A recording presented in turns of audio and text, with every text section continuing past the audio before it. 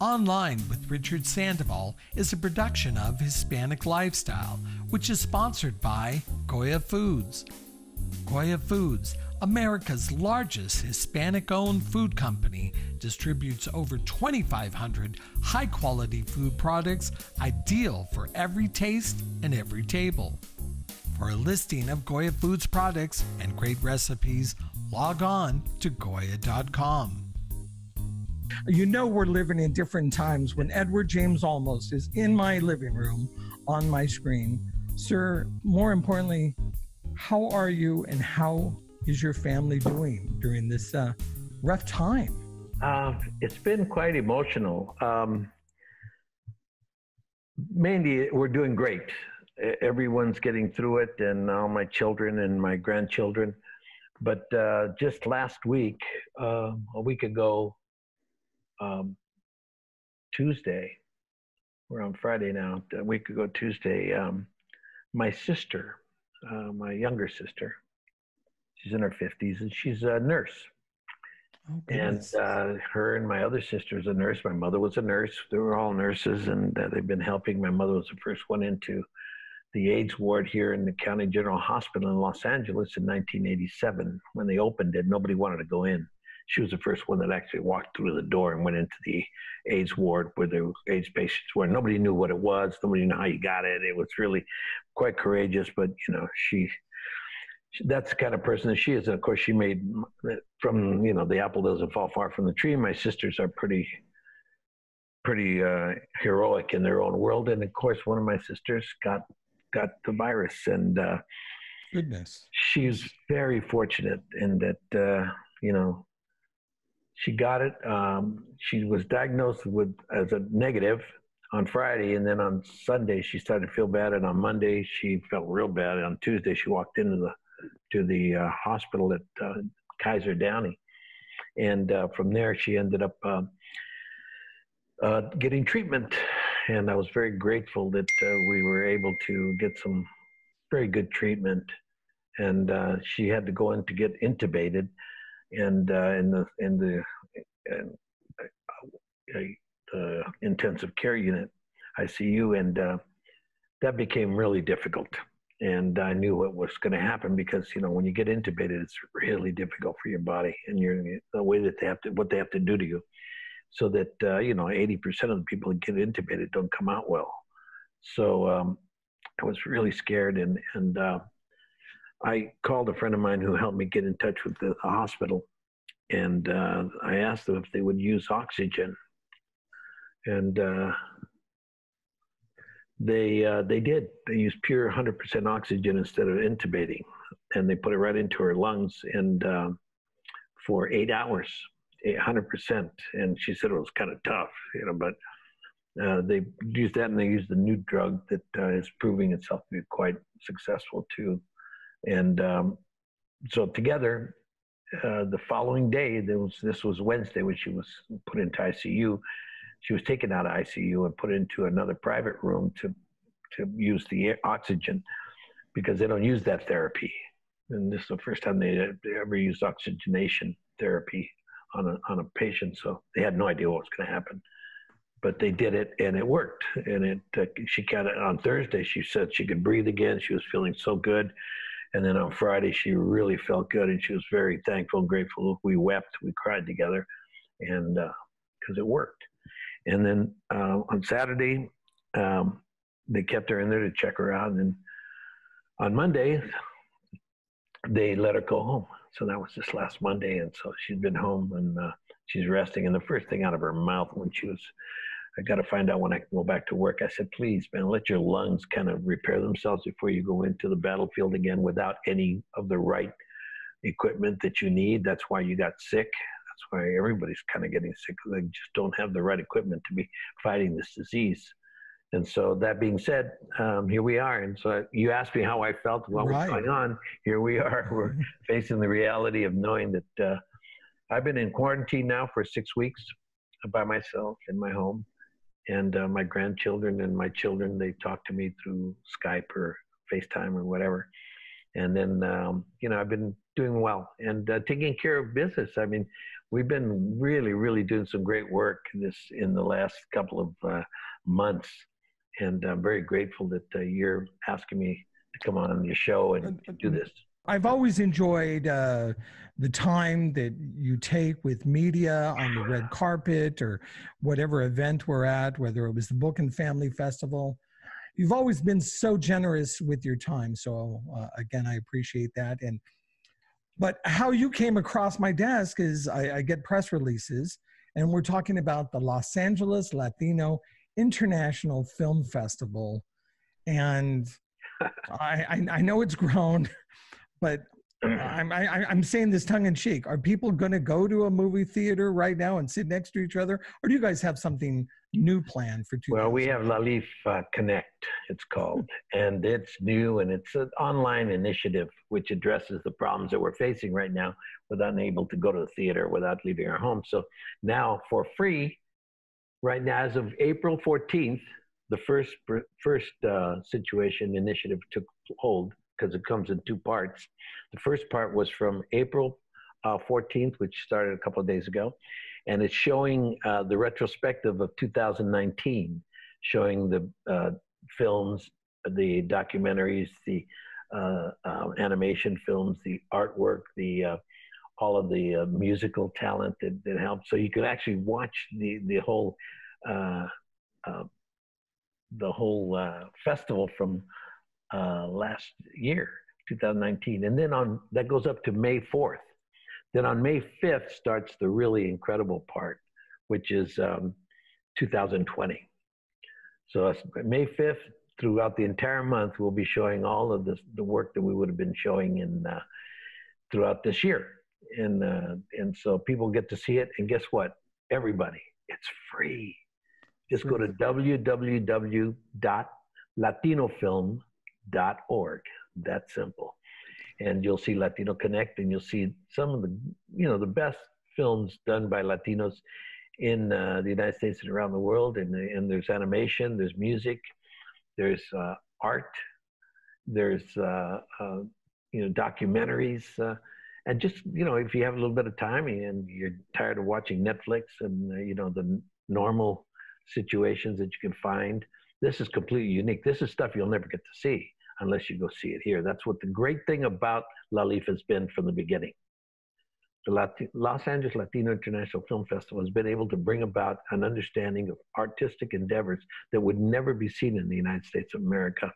And if so, they'd be seen maybe at film festivals, Latino film festivals that are scattered throughout the United States. But basically, we bring world premieres and regional premieres of presentation, artistic work that we would never be able to see. They're not going to put them in the theaters.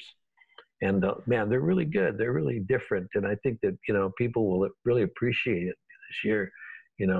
We have some great short films. We have some great documentaries. We have some streamline on musicals. We have so much to offer. And we have music, and a music component that is really great, that you can go online at www.latinofilm.org, and you can actually get a rundown of everything. I'm not going to try to bombard you with all the things. And I promise I will put up a graphic on the screen. I want to get back into it, but one of the things I really felt about the internet, and then transition to the time we are right now, is the internet is really it gives a level playing field, if you will, the access to not only information, but the arts. And I know that you've been a huge advocate of that. And so being able to transition, if you will, to holding this event online, I mean, that's just taking it the step further. Yeah, I think that this is one of the great things that has come about. And obviously, I think we're going to continue to do this throughout the lifetime of the film festival in ways that will make people enjoy at the theater, because there's nothing like going to the theater and seeing it on the big screen. And it'll also, and live performances and of the documentaries and the live performances of the music. But also, it just gives you a sense of those people who are not in Los Angeles. Now they can see it. They're anywhere in the world can jump on it and see it. And it becomes really beautiful. And Not everybody has computers. Not everyone has the ability to jump online, but it's another method in the process of communication that is so vital right now. I'm very grateful that we have it. Again, I feel as though I know we're here in Southern California, and the fact is that we have a significant Latino population here, but we're talking about people in Chicago, people in the Midwest, of course, people in Texas. I mean, there are creatives throughout the United States. Not to put you on the spot, is there one or two of your favorites that you're looking forward to tuning into, logging into? I don't even really know what the proper words is. In respects of for the film festival this year? Yes. Oh, God. Festival. I have to go. I got to tell you, I watch, a lot of the short films, Say You Will and Baby, Flowers, Within, Maria, Riso. Short films that are just real poignant, really done by a lot of the women directors and filmmakers in our country, Latinas. And we have the actual, on May 5th, it starts off with The Last Rafter, which is a really poignant little story. It's a long form film. It's a real film, fictional film and dramatic film, and it deals with a Cuban boy who comes across on a raft to Miami from Cuba. Okay. To look for his father. And what happens? He's the first one that is under the new law that says they can't do that anymore. You can't come across anymore. So he's actually an illegal alien coming in from Cuba. And that's, before they used to accept them with open arms. Right. And now that's stopped. So this is The Last Rafter. And it's a very poignant film. That's on May 5th, Cinco de Mayo. I highly recommend that you should watch it. It's it's a story and a voice that you would never hear in any film done in the United States of America or from around the world. These are artistic endeavors of the highest level, and young, good directors. Oscar Ortega and Carlos Betancourt are the two directors who directed The Last Rafter, and it's going to be, it's critically acclaimed. It's a tremendously beautiful film, and I think that people will enjoy it, and I highly recommend it. Is it me? Does it seem like our Latina directors are more visible? I don't know. They're doing a darn good job of getting their information out and being organized. I was just curious if you felt, and you mentioned it, are you experiencing the same thing? Oh, yeah, big time. Latino filmmakers, period. And we come in all cultures because Latinos are all cultures. They're African, they're Asian, they're Caucasian, they're mezclados, mixtures, they're indigenous. They're truly a gift of all the cultures put together, as we know. But I got to tell you, I'll give you an example. We do the Youth Cinema Project, which is on on Wednesdays and Fridays at 1:00 Pacific Coast time. You can watch films being made by the California students that are in our Youth Cinema Project. And what we've been able to do is teach children how to use the format of creating film, from the story, synopsis, treatment, to production, to post-production, to marketing, to setting up your own LLC. And all this is done from the 4th grade onward. And it's a very impactful program that is spreading very quickly. It's all over California right now. There's over 1,400 kids that get it. And they get it twice a week for 90 minutes. What happens, we send in 2 mentors, film masters who come in to teach the class with the teacher. So there's 3 people in the room teaching.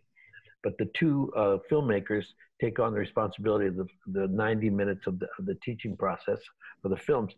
And what has happened is the self-esteem, self-respect, and self-worth of the students that are taking it, starting in the 4th grade, going all the way up through high school, and then it's a pipeline into college now. And but what has happened we started in 98, but it's exploded in the last 7 years. And the Youth Cinema Project, what has happened is it gives an opportunity for people to have critical thinking, creativity, collaboration, and communication given to them at a very young age. And it gives them an empowerment of the reasoning for learning. They become lifelong learners from this program. Stanford University came in and did an assessment of the program over a year period and said that this was a remarkable program. And of course now Arizona wants it, Texas wants it, Georgia wants it, Florida wants it, New York wants it. They want it in Canada. It's already in Panama, out of the country even. And it's very, very, very powerful means of inspiring children. Now, the reason I said this, you asked me about women filmmakers. Right. Well, we have more women being the directors, the producers, and the writers than we do young men. The men go for cinematography, and there's a lot of women that do cinematography too. They go in for, sound, they go into different aspects, but the real thrust is in young women. The fourth graders, especially the young women of 10 years old, many of them are very quiet, very shy, because coming out of third grade, going into the fourth grade, for all of those that are listening to me and understand it, that was a very difficult transitional period. First and second grade, everybody was kind of equal. Third grade, you started to read in a contemporary way that became a little more difficult. And if you weren't up to the reading level of a third grader and read up to third grade when you go on to the fourth grade, you're behind and you're really scared of the fourth grade. You get real fear and you can become very quiet. You become non-participant, and that's what has happened to a lot of our students. And so with this program, it's like they come out, whoa, because all of a sudden they're not reading from a book. They're learning creativity. They're learning critical thinking. They're learning how to collaborate with the different students in the room. They're learning how to really become part of a collective in working on a project and working forward. Now, it's been an amazing experience for them. And this is where the girls have really pushed forward.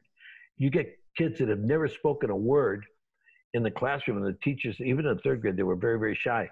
In the fourth grade, they get into this, and all of a sudden, they want to be the directors. Because we teach them, directing, we teach them producing, we teach them sound, we teach them film, we teach them camera, we teach them gaffing, we teach them lighting, we teach them makeup, we teach them all of the entire perspective, because we're there for the full year. This is not just a afternoon special, for 3 weeks or 8 weeks. Right. Study. This is like the whole school year. From the beginning of the very first week, we're in there, and twice a week, man, for 90 minutes, we change the whole perspective of the room. And it's so good for them. If you go on to Youth Cinema Project, on YouTube, you'll see what the work that we're doing there, that is just amazing. And so, again, women have really started to find their voice inside of this art form in a way that is prolific and profound. And I'm very grateful that they're doing it. And I'm grateful that we expose them to it.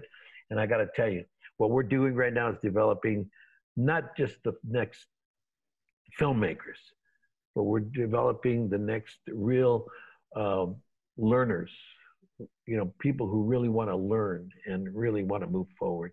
This is something both you and I have known for years. The bottom line is the women in our households, whether they're the mothers or our wives, direct us like nobody can. Yeah, I mean, the chancla always comes out with grandma. That always came out, man. She would say, "What did you say? Vente aquí, mijito. Come over here, my son. Ándale, tú ándale." And it was a chancla. To the back. I don't know about you. The most embarrassing part is when my mother threw the shoe at me and then made me go pick it up and bring it back to her. Those are the good old days. Yeah. Yep. I miss mom, that's for sure.